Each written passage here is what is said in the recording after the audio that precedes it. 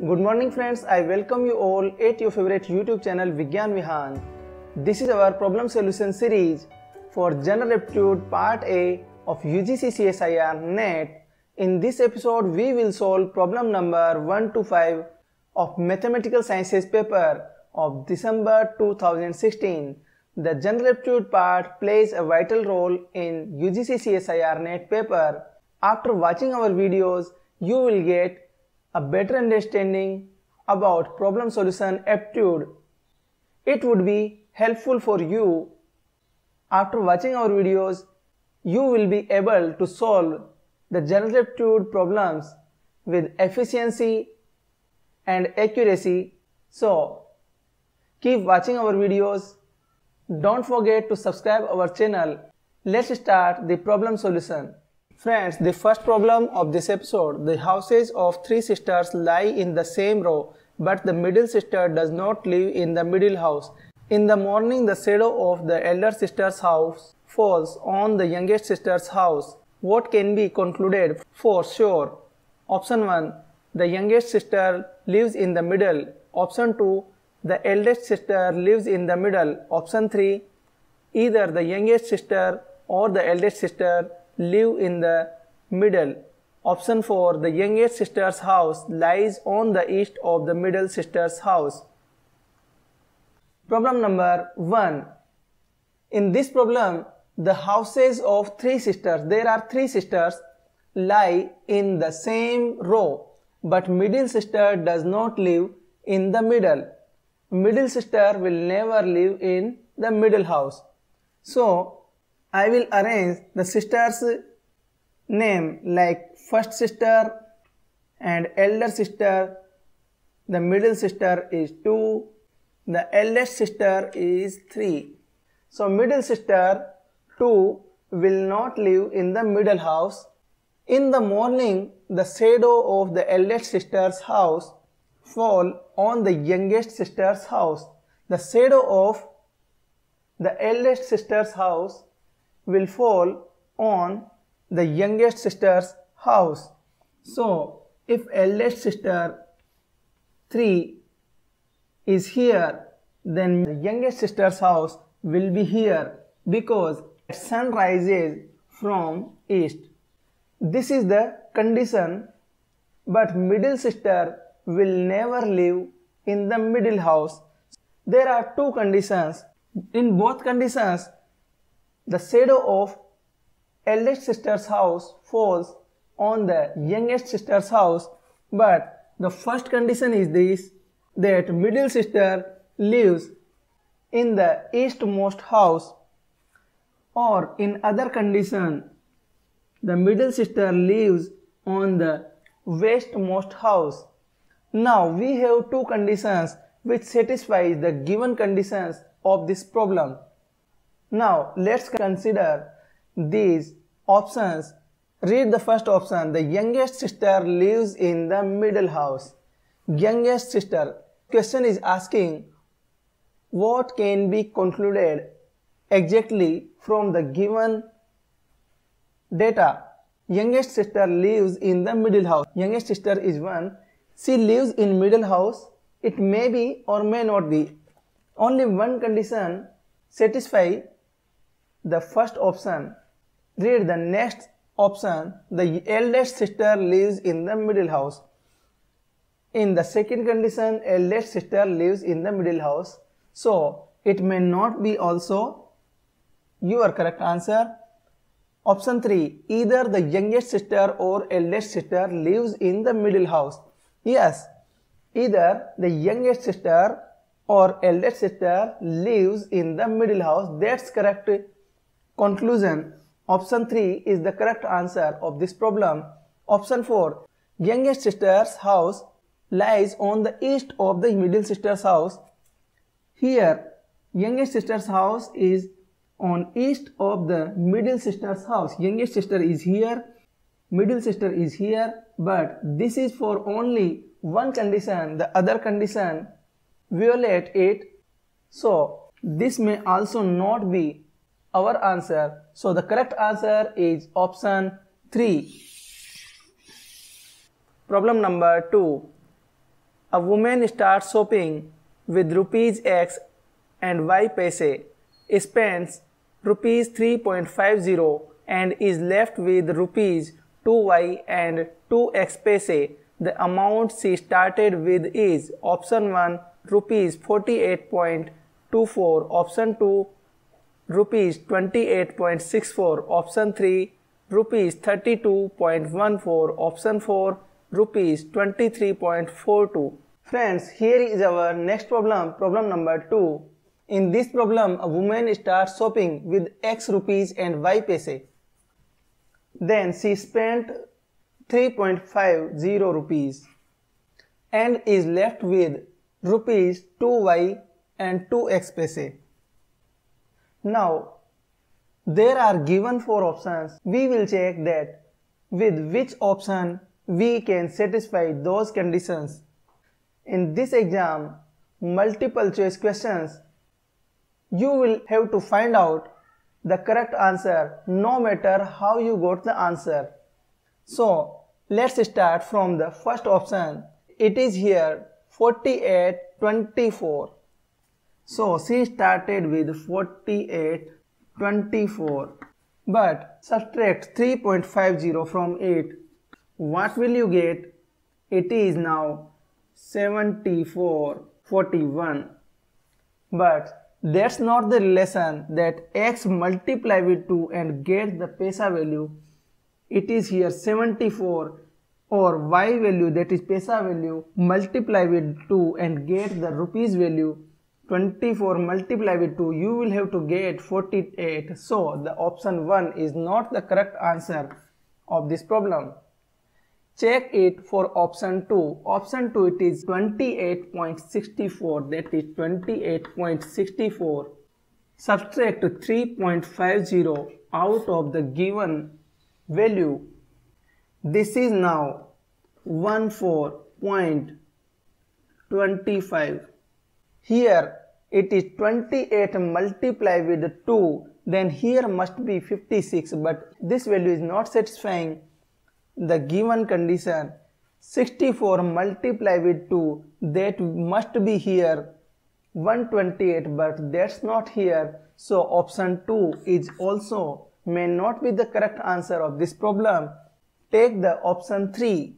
This is 32.14. So take it 32.14. Then subtract 3.50. What will you get? 64.28. So the paisa value multiply with 2, you will get 28 in the rupees value, and 32, that is rupees value here, multiply with 2, you will get 64. This option, option 3, is satisfying the given condition. The correct answer of this problem is option 3, rupees 32.14. Third problem, a mine supplies 10,000 tons of copper ore containing an average of 1.5 weight% copper to a smelter every day. The smelter extracts 80% of the copper from the ore on the same day. What is the production of copper in tons per day? Option 1, 80, option 2, 12, option 3, 120, option 4, 150. Friends, here is the next problem of this episode, problem number 3. A mine supplies 10,000 tons of copper ore. It supplies 10,000 tons of copper ore every day. Then percentage weight of the copper in this ore is 1.5% weight. So you can multiply it with 1.5% to get the copper value in this complete ore. That is now 100 multiply with 1.5, you will get 150 tons of copper in that ore. The smelter extracts 80% of copper from the ore on the same day. So 80% of this complete copper will be calculated and you will get the value 120 tons of production from smelter every day. So Correct answer of this problem is here option 3, 120. Problem number 4. Wheat production of a country over a number of years is shown in a form of bar chart. Which year recorded highest percentage reduction in the production over the previous year? Option 1, 2001, option 2, 2002, option 3, 2003, option 4, 2004. Friends, here is the next problem, problem number 4. In this problem, a bar chart is given which is showing the production of a country over number of years from 2000 to 2004. Here it is in metric ton, 50 here, 45 here, 40 here, 35 here, 30 here. So you see there is reduction of production everywhere same. With respect to the previous year it is -5 everywhere. Here also -5. Here also -5.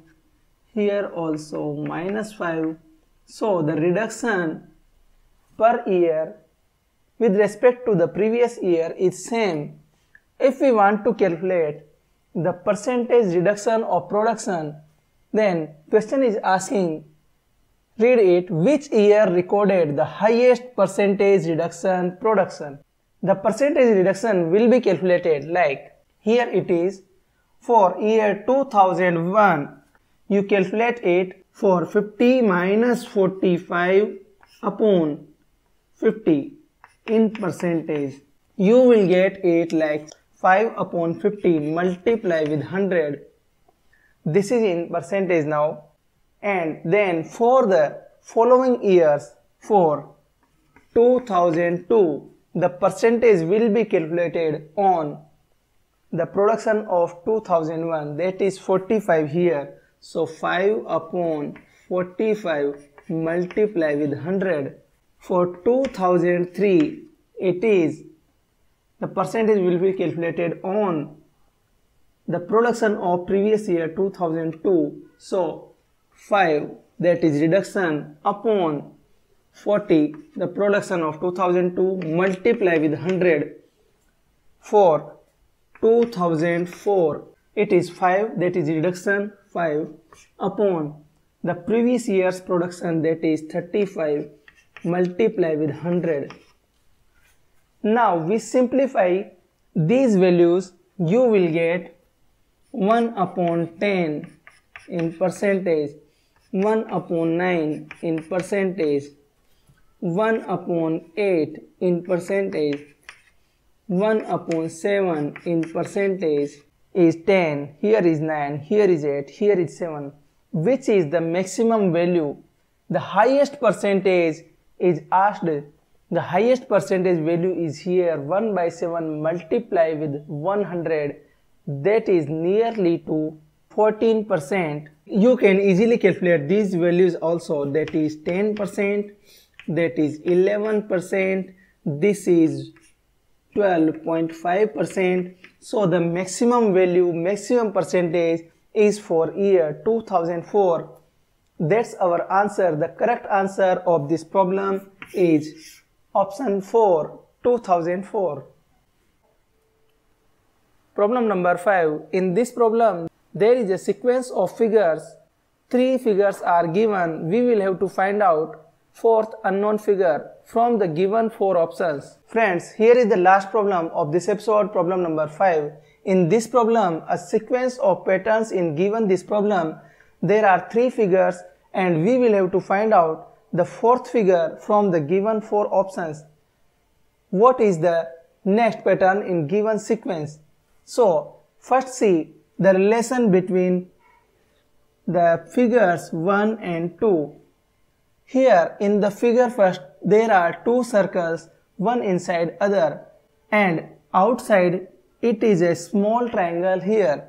In the second figure, the triangle here which was outside comes to inside, and the circle here which was inside comes outside, and the middle figure, that is here, the outer figure circle is same as shown in the first figure.